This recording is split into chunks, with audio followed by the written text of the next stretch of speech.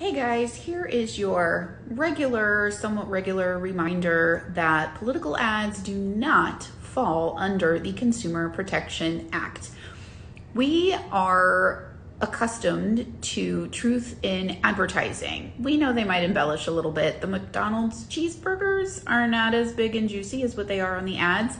They're still good, but they're flat. They're not, big. We assume a little bit of that it's going to happen, but we assume some truthfulness. And political ads are not part of a product, even though it should be. There's so much money in politics. That is another thing. They don't have to abide by those rules. That means that political ads can outright lie. They can be misleading, and they often are on purpose.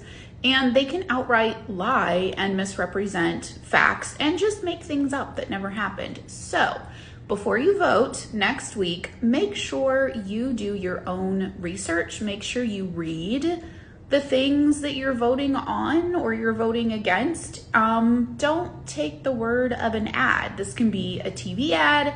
This can be a mailer. This can be a radio ad, a web ad, whatever. All of them are open to complete and total fabrications. Happy Tuesday.